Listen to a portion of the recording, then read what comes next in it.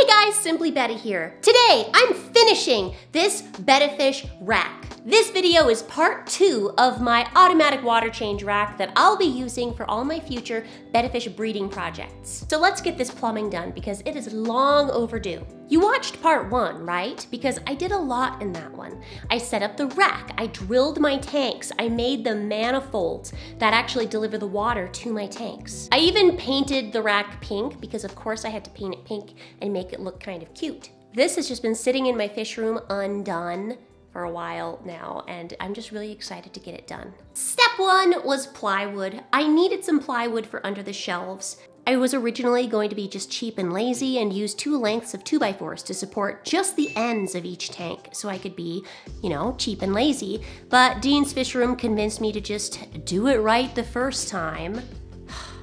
I added some whitewash paint to the plywood. That way I could see some of that nice natural grain underneath. It made it a little more pastel and it matched my room a little bit more. After I whitewashed it, I sealed it with some polyurethane. That way little water droplets don't get on the wood and make little marks or ruin my wood.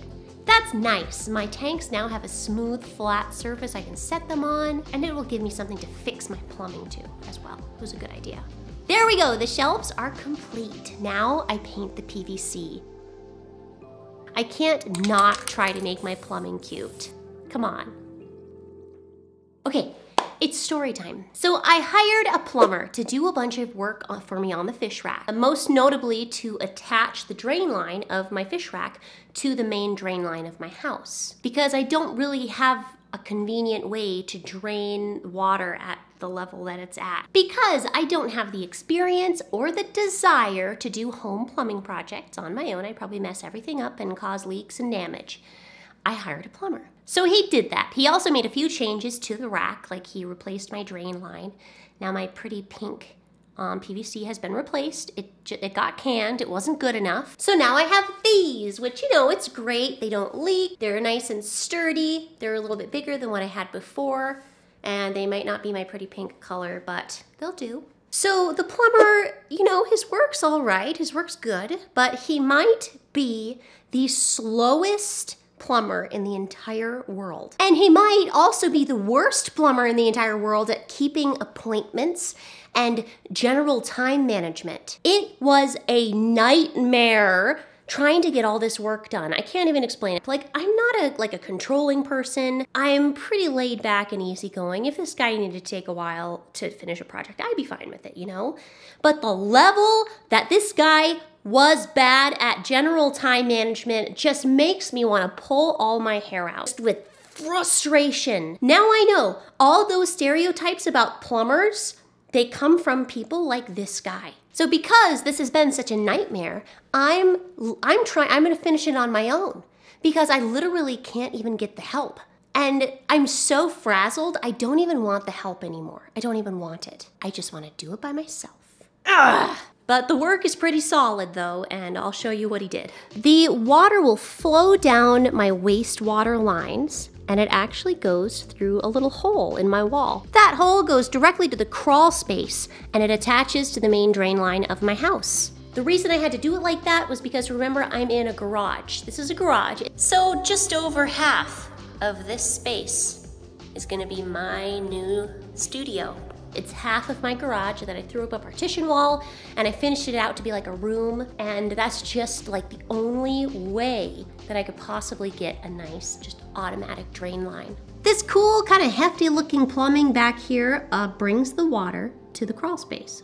I'm going down into the crawl space. The reason for that is to show you something cool. These are filters and they're cleaning the water before it even gets to my fish room. I have a sediment filter, a carbon block filter, and a chlorine/chloramine filter, even though we don't have chloramines here, just chlorine, on both my hot water line and my cold water line. Oh, that's scary. So that way, whatever comes into my fish room is safe for fish. That's something I really needed on the fish rack, was not to have to worry about adding dechlorinator all the time. I just want automatic water changes without even thinking about it. These aren't just cleaning the water to the fish rack, it's the whole water supply to the fish room. So that is pretty cool. Now we go under my fish room sink. This is where the magic happens. You see that electronic box right there? That is a digital water control valve from Haas Manufacturing. It's an IntelliFaucet. There's a hot water line and a cold water line going directly into this mixing valve. So what happens is I turn on the valve, I tell it what temperature water I want, how long I want it to run, and this thing shoots water to my fish rack. The only missing piece of this whole puzzle is the actual plumbing bits that get the water into the fish tanks. That's all that's missing, and that's what I'm gonna do today to finish up the rack. I'll give a little explanation of exactly what I'll be doing. I even made myself a little sketch right here. The water will be exiting right here. I'll add a union in case I need to disassemble this whole structure. It will go over to my tank rack. I'll add an elbow here, a T there, and a ball valve. I'll show you why I added the T in a little bit. The next segment will be a small manifold. I'm putting 2 T's on this section that face the wall. Each T is gonna have a ball valve right after it, and I'll tell you why in a bit. Oh, and a ball valve on each side of it. And then I'll finally connect the plumbing to my large manifolds, the ones that actually bring the water into the fish tanks. And each one of those will have its own ball valve. That one, and one up there. These horizontal pieces that control the water flow, I'll be using hose barbs and some hose to attach those to the rest of my stuff. So why do I have all the T's and the ball valves on this and making it unnecessarily complicated? It's for future flexibility. This whole water change system and my valve and just everything, it's not just for this rack that's behind me. I want to be able to expand. I have projects I'd like to do in the future. I would like to put a recirculating betta fish grow out rack on one of these walls behind me. I want the flexibility to be able to do things in the future and use this same system so I don't have to do any more work. There's only one more thing that I want to say before I just stop talking and start working on this project. This is a PVC ball valve. Water can flow through it, or you can twist it and water won't flow through it anymore. This is what I was gonna use for my system. I went ahead, I even painted it so nicely. I masked off the handles and I made it pink and perfect. And then I decided that I hate these. I hate these. These are stupidly hard to turn. Like, you really have to put some effort into turning these things. And I just came to the realization that I really, really hate it. I wanted to find an option that it wasn't hard to turn, especially if I'm gonna be messing with this multiple times a day. I can't be doing this. This bugs me. So I'm scrapping these PVC ball valves and I'm replacing them with these. This is also a PVC ball valve, but it has a metal lever. And it's metal on the inside, and look at how nice and wonderfully this turns. Barely any effort at all. I really like these. I really hate the other ones. I'll have a link in the description if you'd be interested in getting these for your own systems, because this is a dream. So why did I hire a plumber when I've been such a complete DIYer in the past? Well, firstly, I'm not qualified to mess around with my home plumbing and water lines. That's a recipe for damage. Mostly, I really just needed to outsource some labor. Moving is a huge stressor, especially with little kids, and I had so much going on all the time, I just needed some help. The help came, which was nice, but it was so hard getting the help, and by that I mean my plumber, to come to me and finish his projects. It ended up being even more stress on me than if I didn't even have help. Is there a term for that? Okay, in my free time today, I was able to do my plumbing, and I decided I was gonna fix up the paint job a little bit. I ended up having a bunch of big white marks because I had to wipe paint away before I could do my fittings because I spray painted my PVC. It didn't look super nice, and I just wanted to fix it a little bit. That just involved a bunch of plastic bags and painter's tape masking off what I didn't want touched. It was totally worth it. I just got a little more pink. You might ask, why, Taylor, do you go from PVC to hose when you're connecting your big horizontal manifolds? I'm just afraid of commitment, and I really didn't want like an immovable fixture. I wanted to be able to wiggle this around, you know, maybe a little that way, maybe a little that way, up or down a little bit. I just wanted those a little looser. This upper manifold, I'm gonna mount to the wall, so it's just sort of sitting there right now. I think this looks just about perfect, and I cannot wait to test it. However, before I can test my system, I have a couple more things I have to finish. I never fully finished the plumbing on the backs of my tanks. I drilled the holes in the backs of my tanks in my last video. I added a bulkhead to each tank to give me like a fixture to be able to attach plumbing that goes through the glass and it's watertight. Now on the outside of this bulkhead, I'm going to glue a little 90-degree slip hose barb, and it will just go right there. I'm on the rack. The hose barb gets positioned right over this little T in my drain, just like so. Like just right over it, right? To make sure that the water doesn't miss, I'm actually adding a little length of hose onto the hose barb right here. That's gonna stick slightly down into this little opening to make sure that it can't get bumped out of it. You'll see, like so. You might be asking, Taylor, why did you put the bulkhead on the bottom of the tank and not on the top of the tank? Don't you know how water works? Now I'll show you the inside plumbing. Out of the bulkhead on the inside of the tank, I have a little length of that black PVC. All I have to do is stick an elbow onto there, another length into that, another elbow and a strainer, and that's where my water comes out. So why did I do it like this? It's so I can control the water level in the tank. I want to be able to have water changes done on a full tank. I also want to be able to bring the water level down and have water changes done on a tank that just has a couple inches of water, like my spawning pairs. I want that amount of flexibility just in case. I might as well build it in at the beginning instead of wishing I did it later. A fine sponge over the strainer will still allow me to do water changes with Fry.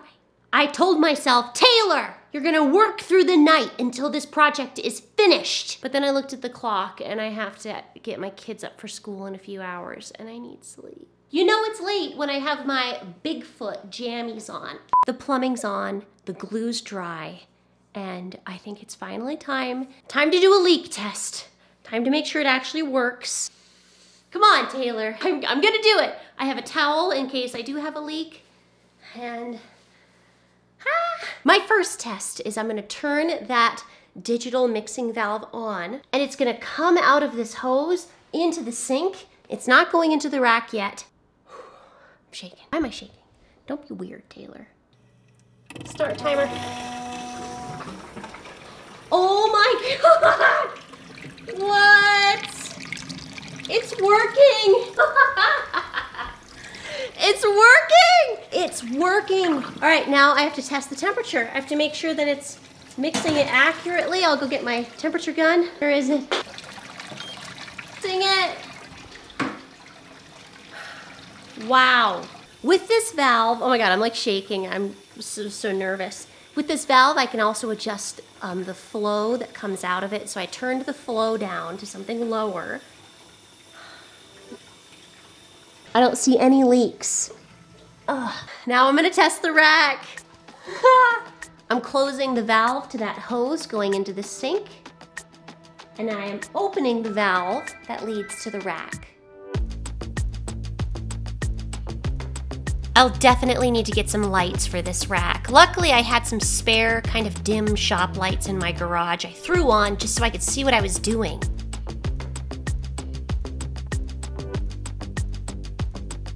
Some of the tanks are still filling up, but the leak test is looking really good. I only have a couple problem spots. I have 3 threaded components, and all of them seem to be leaking. Most likely it's because I over-tightened it. So I probably damaged the threads, and that's why water's leaking. And so I'm either gonna have to chop this off and replace this because I don't know the damage I've caused. So that involves labor and buying stuff. Or I can try to hack it. I can try to do a sneaky little hack to stop the leak. Before I try to fix the leaks, I'm gonna check for other leaks though. Wait a second, I spot one. I see a bulkhead that's dripping. And there's one more bulkhead that's dripping. I turned my water off and now I'm gonna address these leaks. First I'll do that little hack that I've done before to try to fix the threaded connections. I've used this epoxy putty in plenty of my past videos, and I haven't shown it, but I've also used it to patch leaks. This will be a little experiment. This epoxy putty bonds to plastic. For that reason, I think it's going to work. If this doesn't work, then I will order my new parts. That's the thing, I live in such a remote area. You can't find this kind of stuff locally. You have to special order it. And sometimes it takes forever, especially if you're excited and you're just waiting on pins and needles for something to come. As well, try a little hack first. If this works, I'll be so happy. Now to check those bulkheads. I'm back hours later. Did my leak fixing experiments work? Yes and no. I was able to get all of my bulkheads working. I undid them, I cleaned the area, made sure it was perfect, and then I tightened it down really nicely, and they worked. My putty experiment worked perfectly on 2 of the fittings, but on one of them, it didn't work perfectly, and there's still a very slight, slow drip. That is unacceptable. So I'm gonna go ahead and order my parts that I need to fix this. I'm not gonna use threaded stuff anymore. I always don't do it right, and I get leaks, and I don't like it. I'm just gonna do some slip fittings that I can glue. My dream of automatic water changes is finally coming true after so many years, and I can hardly believe it. I might be really, really close, but I still have work to do on this rack. In my next video on this, I'll be setting up my air system, which is going to power a bunch of sponge filters. Also, I need my lids and some lights. Thanks for watching, guys. Thanks to my handful of really, really nice and generous patrons. I love you guys for throwing, the dollar at me every single month, and it really helps buy supplies for projects like this. I appreciate you. I hope this was a fun and educational video. I hope you learned something about plumbing, your own racks, or your own projects someday. Stay tuned for the next step, where I get this all filtered and cycled and lit and lids on and pretty much ready to go. Have a great day, and I'll see you next time.